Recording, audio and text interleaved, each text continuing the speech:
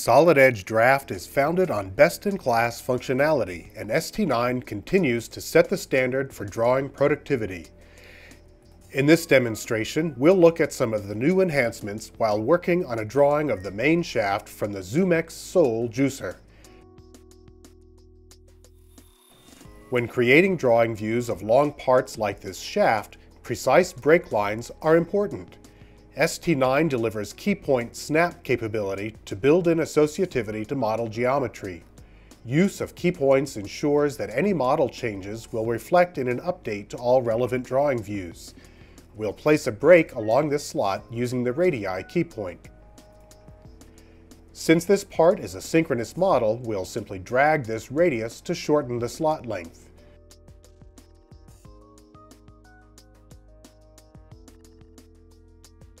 Back in the drawing, the view updates to reflect the changed break line. A quick look at the dimension tracker shows the original length and modified lengths.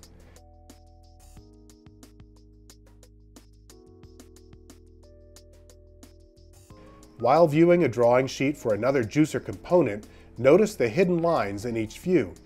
With ST9, we'll simply select multiple views, then use the Drawing View Properties dialog to turn off the hidden line display in all those views. Very fast. ST9 also makes quick work of view orientation changes after placement.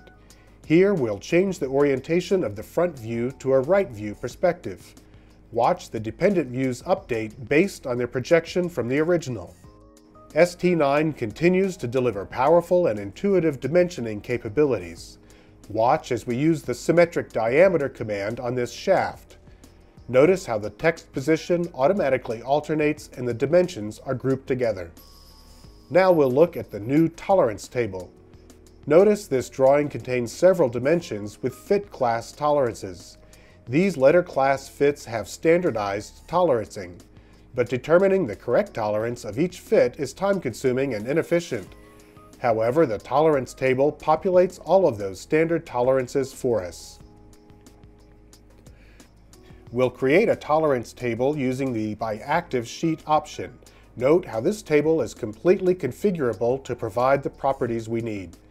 In this case, we'll take all defaults and place our table. Finally, we'll briefly look at the new paper print interface in ST9.